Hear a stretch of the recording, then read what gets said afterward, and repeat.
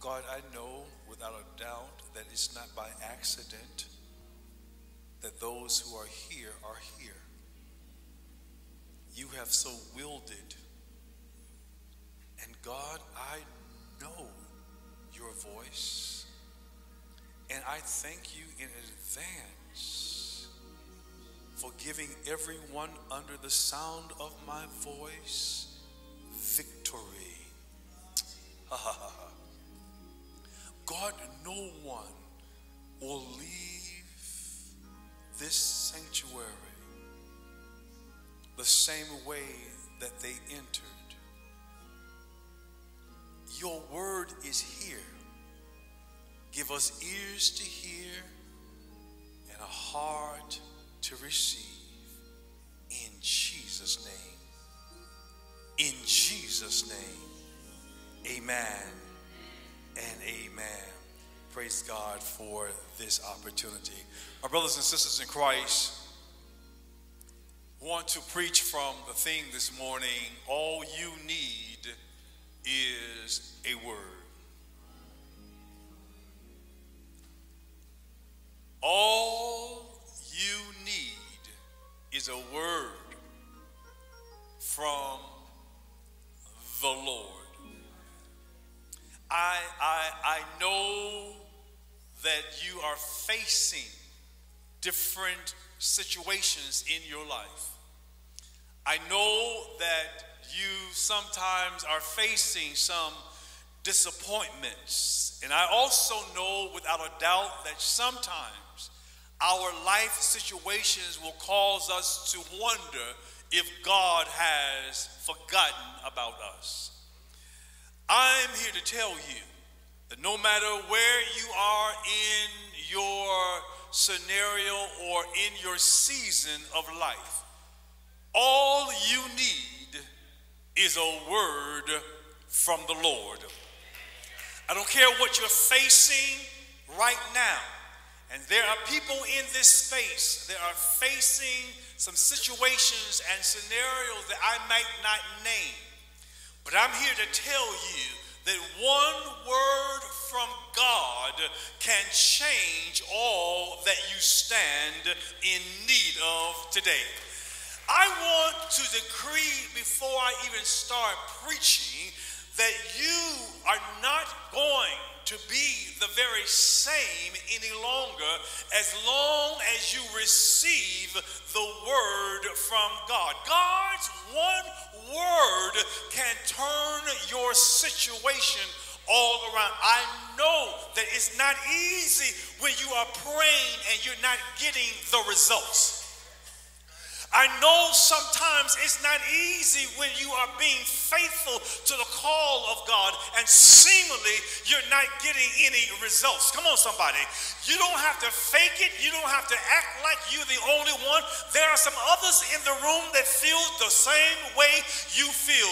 And you feel like giving in. But I'm here to tell you that this is not the time of giving in. This is not the time of giving up, because your Greater is going to bless you and is going to teach you that it's not in vain. When you read the text, the children of Moab and the children of Ammon, and was with the Ammonites that came against Jehoshaphat to battle. We could assign names to these enemies that would apply to us personally. And I've learned, you all, that it's not always the enemy that is against us. Sometimes God allows these situations to happen so that God can get us where God wants us to be. Amen, somebody. I don't want you to always think that the enemy is always on your back. Now, he's going to try to do what he does. But I'm here to let somebody know that it's not always the enemy. Sometimes that God is allowing that to happen so that you can be in the space that you need to be according to the will of God. Have you ever felt like you were in the middle of a war zone? Have you ever felt like you were in the middle of a war zone and the enemy was surrounding you? And you turn to the east, and there was the enemy. You turn to the west, and there was a different enemy. And you turn to the north, and there was no relief. I know this morning by the Spirit of the Lord that somebody here this morning is in that very situation. You love God. You're doing your best to serve God. You're doing your best to live right. Come on, somebody. You're in the fight of your life, though. You don't see any signs of it letting up. And you trying not to cry and not to be a whiner and to always look down. But the fact of the matter is you really don't feel like God is doing anything about your situation. But I'm here to let somebody know this morning you in the right place, because all you need to get through this point is a word from the Lord. It's time to stop engaging in the enemy. Stop allowing the enemy to entertain you. You go to bed at night and you're worrying. You're worrying in your sleep. You wake up in the middle of the night and you're worrying. You got phantoms of imagination of what's going to happen or what's not going to happen. You wake up in the morning and you feel like something has rolled over your body because in your sleep you did not have good rest. I'm here to let somebody know tonight is right now is the last night you're going to have a sleepless night. All you need is a word from the Lord. I know sometimes you're trying to fake it. You're trying to praise it like you got a breakthrough and you're bound right now. But as God as my witness, today you're going to be made free because there's a word from the Lord. And the word gives life. The word gives hope. The word gives faith. The word gives future. The word is a right now word when it comes from the Lord.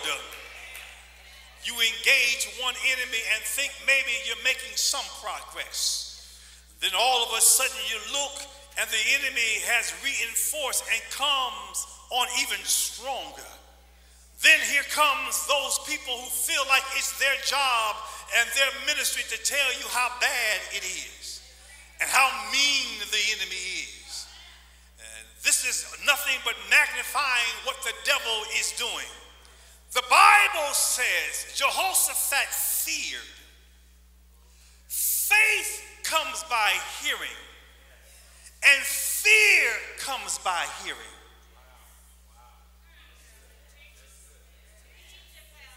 I said faith comes by hearing, but fear comes by hearing. You've got to be careful what you listen to. Come on, somebody. People will tell you you're not going to make it. People tell you you look like death itself. That's all right how I look, but guess what? I'm coming out alive, and I'm coming out better than I've ever been before. I may look like sadness, but gladness is in the atmosphere. I may look like sickness, but healing is my virtue. There's a word from the Lord. Faith cometh by hearing, and fear comes by hearing. You go to the doctor and they give you a report that's not favorable, and you digest what you just heard. But you've got to match what you just heard from them to what God says in his word. Every time you hear something negative, you've got to know that God has the last word. You may have spoken over my life that I will never be anything, but God's word says I am the Alpha and I am the Omega. I'm your beginning and I am your end, and there is nothing impossible with God. The greatest weapon Satan has is fear, because fear will open the door to sickness. Fear opens the door to disease. Fear opens the doors to depression. I'm preaching somebody. Fear opens the door to oppression. Fear makes you worry and gives you anxiety. Fear will bring confusion. Fear will steal your joy. Fear will steal your peace and bring you into bondage mentally and emotionally and spiritually. Fear will take your life out of here earlier than what God has ordained. Fear will take you away from that which God has given you by faith. Job said in Job 3:25, for the thing which I greatly feared is come upon me, and that which I was afraid of is come upon me. Fear is a child of the devil. How do I know it? Because God says, I have not given you the spirit of fear. It's a spirit. I'm scared to get up. I'm scared to go out. I'm scared to spend. I'm scared to live. I'm scared to enjoy myself. I'm scared. I'm scared of what I might end up with this. I might end up with that. Whatever you end up with, that will be here on earth because God has the final word. Are you with me? You've got to stop being worried about, I'm going to get this, I'm going to get that. My family has this, my family died of this, and people in my family had this, and people in my family had breakdown, and I'm afraid that I'm getting ready to have a breakdown. You ought to be a testimony and say, my family may have gone through this, and my kinfolk may have gone through, but I'm going to be the first one to conquer by faith. I'm going to be the first one. My family might have died out of, because of, but I'm going to stand here as a witness of God, and I'm coming through it. My daddy might have died at 60, I'll die at 80. My parents may have worked all their life, I'll retire at 65. In good health, in good mind, with plenty of resources. Hello, somebody. You've got to determine in your mind that my best days are ahead of me because God says it.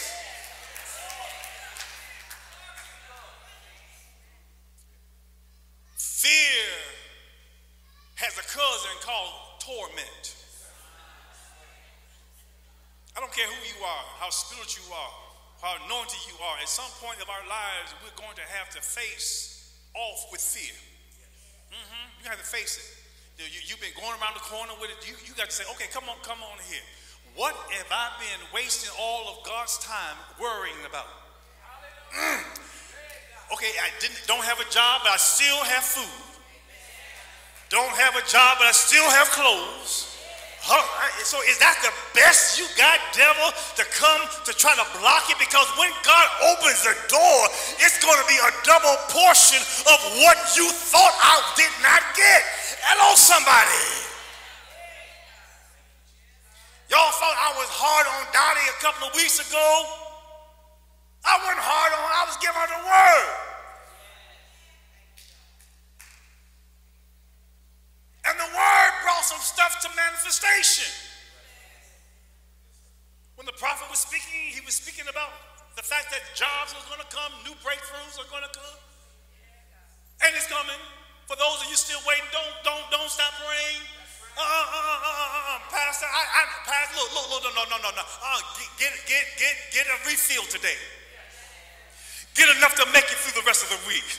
No. So when Dottie left out of here, she texted me on Monday and said, guess what? She didn't have to say, guess what? I might tell it. God blessed me with a new job.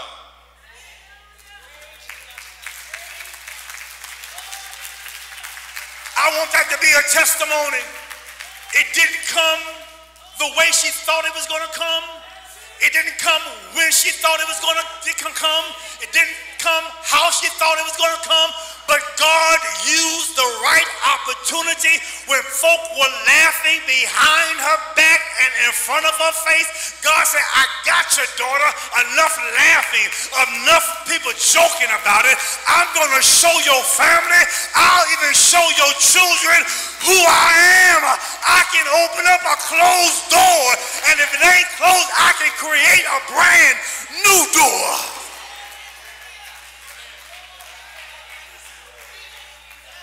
Anybody know that just because they said there's no room, God said, I'll create it. I am the creator of all things.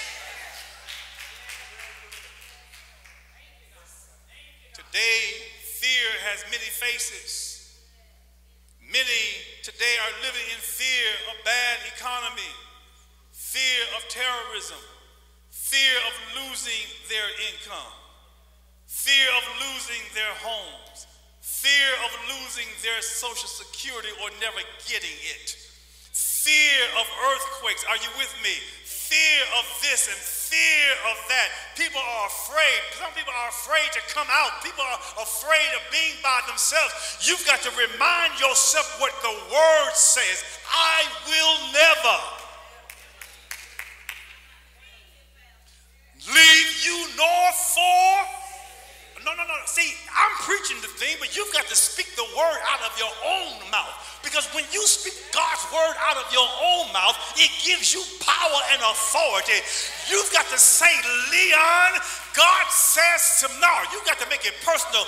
Look, God, you said to Leon that you would never leave Leon, neither would you forsake Leon, and will be with Leon even to the end of the age. You've got to make this thing personal. And when you make it personal, it gets God's attention. See, some people want to be called by their titles. I want God to call me by my name. Huh? You've got to know without a shadow of a doubt that God is looking out on your behalf. Some of us, some of us know about the projects. Some of y'all don't know about the projects. I know about the projects because most of my family grew up in the projects off of Roosevelt Road in Racine. I remember my cousin's address, 1319 Racine. Yeah, 1319 Racine, and then my grandmother was on Loomis. Are you with me? My uncles were the gangsters from Roosevelt Road and Racine all the way to Ashland.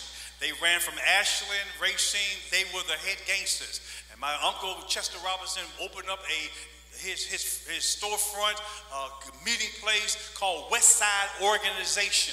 And that was one of the places that changed over when he got under the prayers of his mama. It came from a gangster meeting place to a place of resurrection for the community. And it's all in the history books, etc. But we grew up in the projects. I didn't grow up in the project, but I visited the project. My family was all in the project, but I grew up there because I was there every weekend. And it was interesting. There was some time when we were playing in the courtway. Some of y'all don't remember anything about courtway, but we were playing the courtway. And after we went to the trash, because you had to go to dump the trash in the big old, what do you call it? They didn't call it a dumpster, they called it something else. That's it, yeah. And somebody always had to keep it with some fire so that you would burn the trash. And see, that's how I met, I didn't even know I was a little boy, but there were members of our faith community that lived right across from my father's mother. Amen. Pat Lanier and all of them, they lived right across the street. Now, they were on the upper end, because they were all light-skinned and beautiful, and their mama and daddy didn't let them play with everybody. Amen. But her mother and my grandmother shared a rope, a laundry line. They think what you call them? Clothesline. Y'all gonna help me out? They shared a clothesline. And we were out there, we'd be playing, and I was young, I'm a little younger than the other. I was young, but we was out there playing, and people don't even know nothing about double dutch, and marbles, and jacks, and mud pies, and taking the tire off of your car and paint it white and put some dirt in it, and it was your flower pot. But my point is this. When we were getting in trouble with some other folk, and I remember one time I brought my bike over to Veronica's house, and two boys jumped me to take my bike.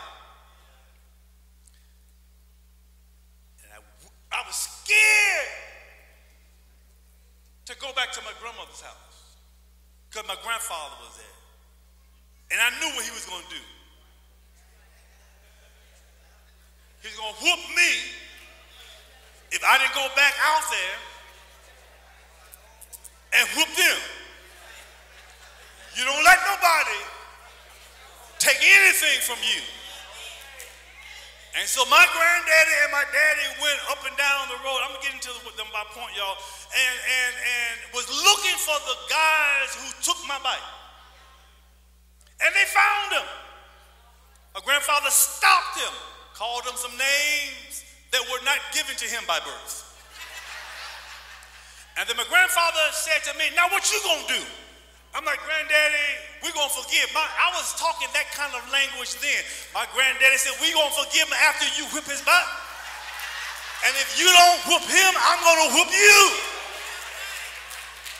And I said, granddaddy, no, I don't fight. He said, no, you may not fight, but you're going to learn how to fight, because sometimes you've got to learn that enough fight up in you will push the enemy away from you. Are you with me? Many of y'all remember, well, y'all don't know, I started as a little boy. So here I am with my granddaddy on one side and my dad on the other side, and I'm are you with me? Because I couldn't even say my name. I'm stuttering. Are you with me? But my granddaddy's look took me to a place that said, boy, if you don't shut up that stuttering and get your mouth together and at least put some bite to your voice. And I ain't never had to raise a fist in my life. My voice can do it. I have never had to spank a child in a classroom. When I went into the lunchroom and I had the responsibility of dealing with the children at lunchtime, when Mr. Perry walked into the lunchroom, didn't have to raise my voice. The only time I had to raise my voice in here, fear. Let me go somewhere. You've got to understand that even when folk are trying to make you fight a battle that's not yours, you've got to know in your heart where the real battle is. Some of y'all are fighting against stuff that folks stole from you. You ain't got to fight. Just stand there and declare that God is going to return everything you tried to steal from me. God is going to return it to me, pressed down, shaken together, running over. In fact, I'm going into the enemy's camp and I'm taking my joy back. You done had my joy and my happiness. I'm snatching it back. I want it back. You can't have what God has ordained for me. Yeah, you better seed on some good ground there. So as I close, y'all, the first thing Jehoshaphat did when he was attacked by the spirit of fear was he turned to the Lord. I'm in the text. Jehoshaphat, he feared, but he made the right choice when he turned to God. He set himself to seek the Lord and to proclaim a fast throughout all Judah. Some things can only come from fasting and prayer. Now look. You might not give up food, but give up gossip. You may not give up fried food or this and that other, but give up worry. God gave to the church. Y'all, I'm glad to be in the church of God in Christ. Because God gave the church something that he didn't give every institution. He gave us his word, and he gave us his word through flesh, his son, and it is a living witness. Look, God gave the church everything we need to overcome this life and advance the kingdom of God. We don't have to create no new things, because our weapons are not weak, they are mighty. They are powerful. They are effective. Do you know what God's word says in 2 Corinthians 10, 3 through 5? It says the weapon of our warfare are not carnal, but they are mighty through God to the pulling down of strongholds, casting down imaginations and every high thing that exalts itself against the knowledge of God, bringing into captivity every thought to the obedience of Christ. You in your mouth. You've got power in your mouth. Y'all, I'm in the word. I mean, look. And so when you understand that God will demolish arguments and every pretension that sets itself up against the knowledge of God, and we take captive every thought to make it obedient to Christ. And guess what, y'all? Every act of disobedience, once our obedience is complete, God is going to take care of the judging and the appearance. So guess what? If anyone is confident that they belong to Christ, anybody know where you belong? No, are there any confident? I got to told y'all, anybody who confident, anybody who really know, when you're confident that they belong to Christ, they should consider again that we belong to Christ just as much as they do. So look, y'all, so even if I boast somewhat freely about the authority the Lord gave us for the building, this is Jehoshaphat talking now, up for you rather than tearing you down, I will not be ashamed. Y'all don't take his word. Stop right there. Don't take his word back. If you are serious about needing a breakthrough in your life, then get serious about your praise and your worship. If you're serious about getting a breakthrough from the Lord, get serious about your praying and your fasting. If you're serious, you've got to understand that God is able to provide you with everything you stand in need of. So look, because some people will rebel against God's word, I was telling folk, I know it's odd, different, but it shouldn't be for the church. That if you're in a gathering and is related to God's kingdom, and the meeting or the gathering is going against faith, somebody in the space has to raise the word of God up. Okay, I'm teaching for a second. Somebody got to say, I know what we see, but what does God's word say? I'm told that something, well, Pastor, if we do that, some people say, well, I don't want to hear all that word. Please tell me when somebody says they don't want to hear the word when you're doing something about God's kingdom. That's when you got to go be a tattletale. Because see, what happens is this, I'm teaching you. When you allow people to go against the word, God will step out of the scenario until you return to his word. He says he will turn you over into a reprobate. You will argue and fuss about what God says he can do, and you'll say, oh no, but Reverend, we ain't got time to pray. What? We're trying to take care of some business. We ain't come here for Bible study. Bible studies on Wednesday. We come to have a meeting. You mean to tell me that God cannot interrupt?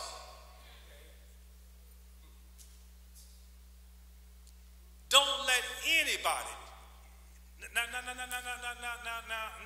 I'm talking about related to the kingdom. Now, what you do in your household is up to you. But as it relates to this kingdom work, in this house, we speak faith.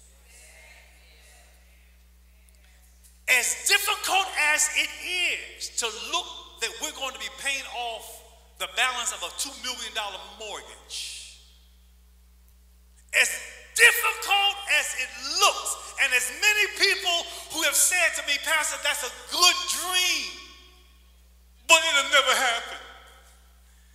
God walks me back, Pastor, over a few years ago, when where you sitting right now, they said you will never sit in here.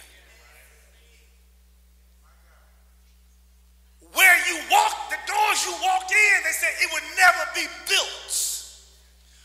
Can you imagine what would have happened if we had listened to their words? Can you imagine, William, what we would have done if we would have believed the report of the Defender, the Sun-Times? Can you imagine people of intelligence and education and prestige in the city? It will never happen. And yet, almost 11 years later, y'all ain't there. See, sometimes you've got to go back and ask God to help you to remember how you came here. You came here on the word. You're going to stay here in the word. And that's the only way you're going to get out of here is the word. Now, y'all, guess what? Everybody ain't trying to build. Wherever your life is, I'm ready. Wherever your life is, all you need is a word from the Lord.